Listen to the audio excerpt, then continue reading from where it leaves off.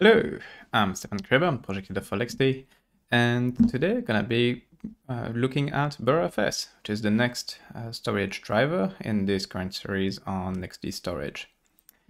Btrfs is actually the most used of all storage drivers on LXD. Despite our preference for using ZFS, Btrfs is the most commonly used primarily because it's the storage driver used on Chromebooks. And we've got a lot of Chromebooks out there, so that makes it the most common. It is a pretty featureful storage driver. It supports a lot of the same features as ZFS does, but there are one main thing that it supports that ZFS is just learning to do right now, as well as a few downsides. So we're going to be going through that now. I've got here the documentation open for Btrfs. So it's pretty similar to what I showed in the previous video for ZFS. We've got a brief overview of what it does, some amount of terminology around it, and then caveats in this case around quotas, which I'll touch on in a minute, and then configuration options. There's not a lot as far as configuration options for Btrfs. You can effectively just choose some custom mount options for it, and that's about it. The rest are just the common mount options or common storage volume options that LXD supports. So let's go just over briefly the main advantage of Btrfs and then some of its downsides. The main advantage for Btrfs is that it supports nesting. So if you create containers on top of Btrfs, you can actually run LXD or run Docker or run something else like that inside of the container, and those tools will be able to themselves create Btrfs subvolumes and use Btrfs features. Not all features, only a subset of them will work, but it is quite useful and is why we tend to prefer using Btrfs to, for example, run Docker inside of LXD. That's really its main benefit. Now, kind of looking at some of the downsides. The initial one would be around virtual machines. Btrfs doesn't natively support storing block devices like ZFS does. So when storing a LXD virtual machine, what you end up with is just a big file on disk, which is just created by LXD there and is used to store the VM. It's the same story as when you use it on top of a directory backend, for example. And the main downside to that approach is that it's not exactly ideal as far as copy on write on the file system. It can be quite a bit slower than something more native like what ZFS, LVM, or Ceph provide. It can also be a bit tricky for Btrfs to do proper snapshots in some cases because of that big mapped file that the VM relies on. So that's something to keep in mind if you primarily want to run virtual machines. Btrfs is probably not the best solution for you. ZFS would probably be the best. LVM would be an alternative option there. Now, for containers, Btrfs works just fine, but there's another limitation that kind of shows up there, and it actually impacts containers quite a bit, but also impacts virtual machines. And that's the way quotas work inside of Btrfs. So it is possible to apply a quota on top of a Btrfs volume. That's, as far as LXD is concerned, that works pretty much the same way as we do for ZFS volumes. You set a size on the volume and that's it. What you will see, however, is that it is not extremely strictly enforced, as it is possible to actually exceed that quota in some cases, because Btrfs applies quotas somewhat lazily in the background, and as soon as it notices, will then prevent any further writes. So that's not necessarily ideal, but that's also not a huge issue.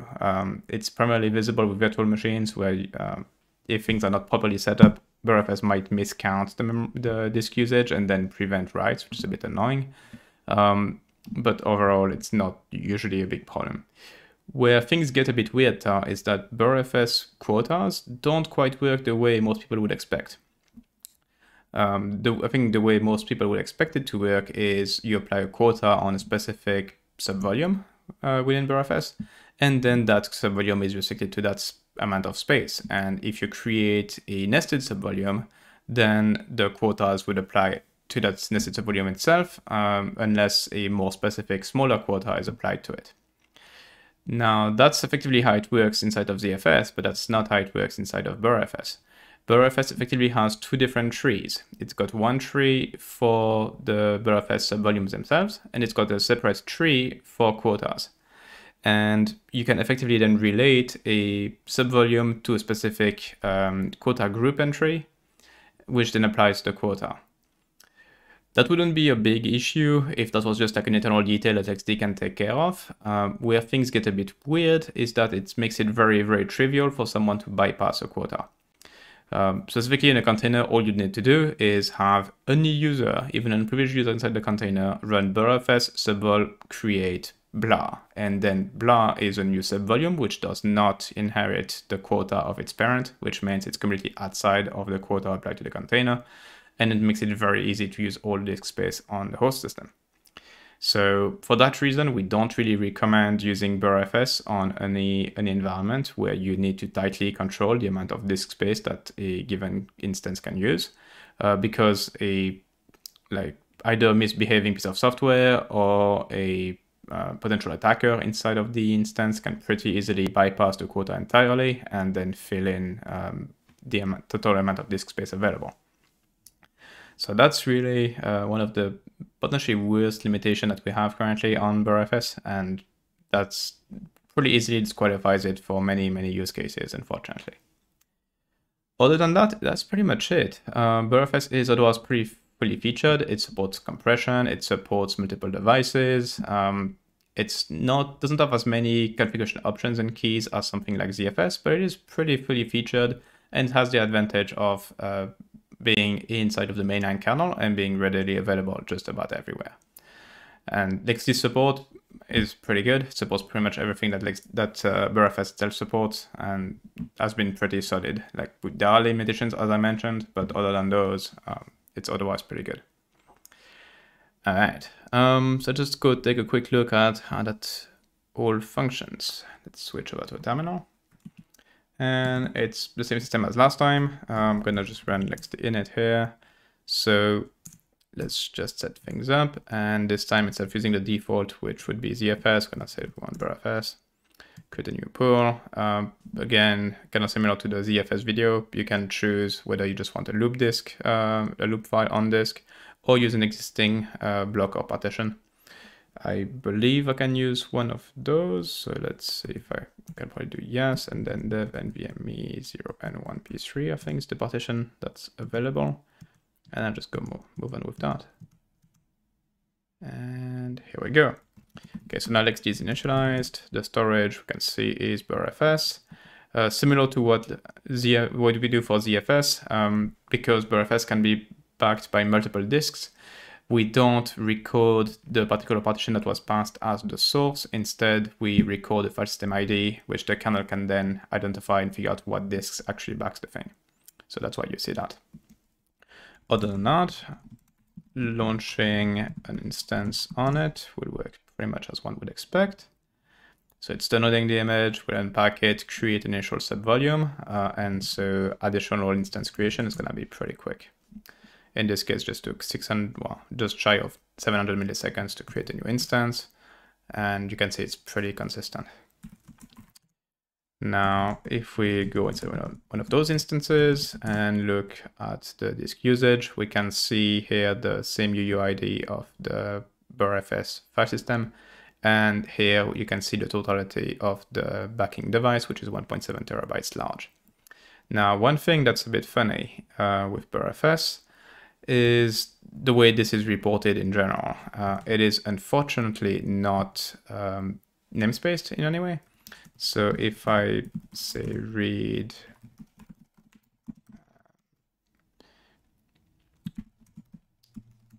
let's read a bunch of write a file with a bunch of random data inside it. Actually use urandom. Oops, typo, urandom. There we go. So that should create 400 megs of random stuff inside of a blah.img file. All right, now if we look at the disk usage, we can see it grew a bit to 508.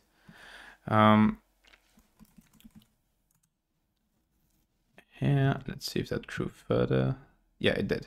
So that's part of the kind of quota thing that happens in the background that I mentioned earlier. As you can see, we wrote 419 megs to disk here, and we went from 489 inch to 508, and then it took quite a few seconds before it would actually record the used space up to 900 megs. Now, that also means that if there was a quota applied, we could actually have potentially spiked past it, and then every write would be blocked until you clear enough space to get below the quota again. So that's the weirdness there with Btrfs. The other thing is, now if I go inside of another container and you look at the disk usage, you can see the exact same thing, which means that the used value here is not specific to the container. It is global to the entire file system. It gets slightly worse because if we do set a limit, so on U2, and we do the root disk and size, say put it up to, I don't know, 500 megs. Okay, we go inside the container and same thing, the container still does not see what kind of limit it has applied to itself. It sees the overall usage and overall size of the entire file system. That's not necessarily ideal because the application running in the container has absolutely no visibility on any kind of quota that might be in place. So say we write a bunch of random again. Now the Btrfs decided to enforce quota kind of partway through. So we got to write 27 megs and then hit this quota exceeded. But if you look at the disk-free output, you can still see that we are only using 1% and that is supposedly 1.7 terabytes left. So again, that's not something we can do anything about inside of LXD. It's really kind of a bit of a limitation of Btrfs itself. That's worth keeping in mind because that can cause issues in some environments. Now, one thing we can show, assuming the quota is freed, yeah, it didn't yet. So that's the other thing, is clearing a file can take a while before the quota itself recalculates and lets you write. So I'm just going to use another container. That's a bit faster. Okay, got Btrfs itself installed inside of the container. So now that let's just play with nesting a tiny bit. So that's one of the nice properties of Btrfs, is that you can actually do this. And that will have created a new subvolume called foo, at which point we could write files inside it if we wanted. So we could do another DD in there. Give it a few seconds to complete. And that will have written, yeah, a new blah.img file, 400 megs inside of a foo dataset. Again, if U1 here had a quota set, now what I did just now would actually have bypassed it. That foo subvolume I created is not tied to the same quota group as the container, and therefore can bypass the quota. So again, something to keep in mind there.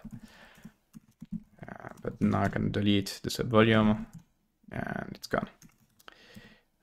Another thing I can show probably for nesting, let's do the full Ubuntu image that includes LXD. It will save us a tiny bit of time.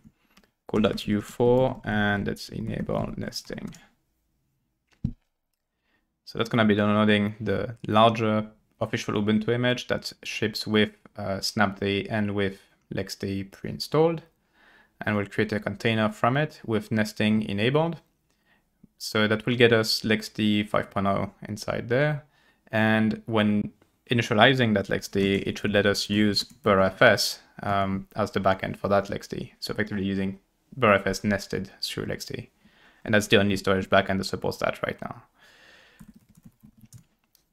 As I mentioned, ZFS is actually gaining support for that. It was merged upstream just a couple of weeks ago. So hopefully the next major version of ZFS will also support nested usage, which LXD can then enable, and the same kind of feature will be possible inside of a ZFS-backed container. Okay, so no clustering. We want to create a new default storage pool. And here you can see that LXD correctly detected that it is running inside a container on top of Btrfs, and so offers only the two options that are actually possible in this environment, which would be Btrfs or directory, and it prefers Btrfs. So we can just hit enter, and we can see that here it says, would you like to create a new Btrfs subvolume under varsnap LXD command LXD? Default is yes, and it should just work fine. And here we go. And now if we launch another Ubuntu container, that will do the exact same thing as on the host, where it's going to download the image, unpack it inside of Btrfs as a subvolume, and then launch. So unlike normal nesting, where the only backend that you can use would be a directory backend, in this case, you are actually using Btrfs, and yeah, it's pretty quick. And that's pretty much it for Btrfs. There's really not a ton more to say here. One thing that might be interesting to mention is the fact that Btrfs can be nested is also the reason why we're using it for the LXD online demo service. So if I just load this in a different tab, so we go on our website and then do trade online. The online demo here is actually, so what you get a terminal down there inside of a container that's running on LXD. And it's using, I forgot to find out in enabled, yeah. So it's itself using, well, it just reports Btrfs, which is not really helpful here, but it's actually backed by Btrfs. And so the LXD daemon that's running on it is itself using Btrfs, which then gets us the same benefit of being able to quickly launch containers. So if I do the same thing, get U1, it will download the image and pack it, and then when you create another container, it can do just copy and write. And yeah, we're actively using the fact that Btrfs is the only thing that can nest to do this.